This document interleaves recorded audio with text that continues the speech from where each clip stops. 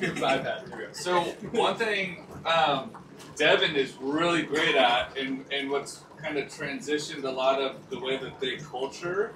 Her background, she worked a lot with microalgae before she came to the farm, and then she started experimenting a lot with microalgae when she was at the farm.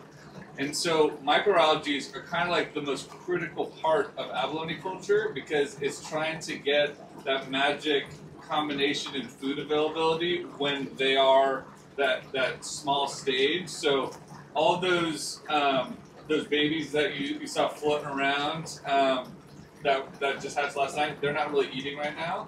But once they start going into like their next stage, which is what, maybe like a month, 3 weeks? We settle them in a week. A week. So they settle, and before they go into those troughs, so you saw all those troughs in there that had like the plates and stuff like that. Before they go in there, they have this whole kind of recipe that goes for about like 8 weeks, 10 weeks. Not sure. Sure. I think it's like 8 plus, sometimes longer, where they get all these microalgae, and they basically create this like magical meadow that's in those troughs. And it all starts, so Navicula is the first one. Navicula is not this very fancy algae, but this is kind of like the base layer. So if you think about like, essentially you're building like a big lasagna. And so the Navicula is really the stuff that's holding it all together. And then you start adding all these different types of microalgae. So you have Nannochloropsis and Tetraselmis, which are the two green algae.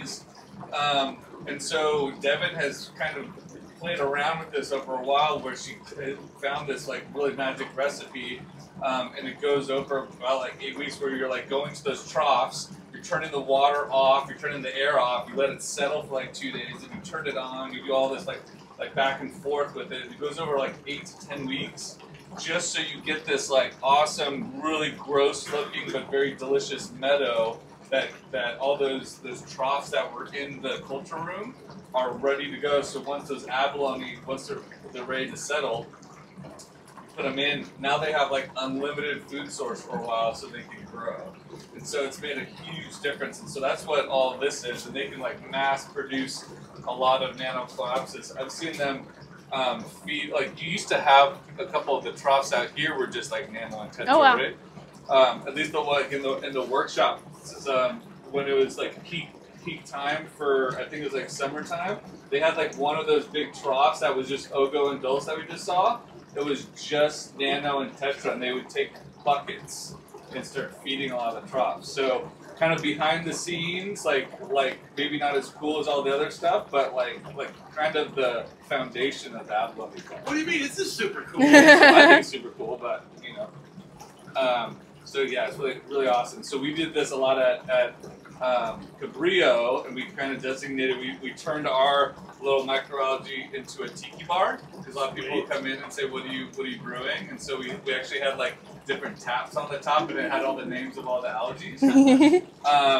But like this transitioned, and we were able to produce a lot more abalone just like dialing in the microalgae. Super cool.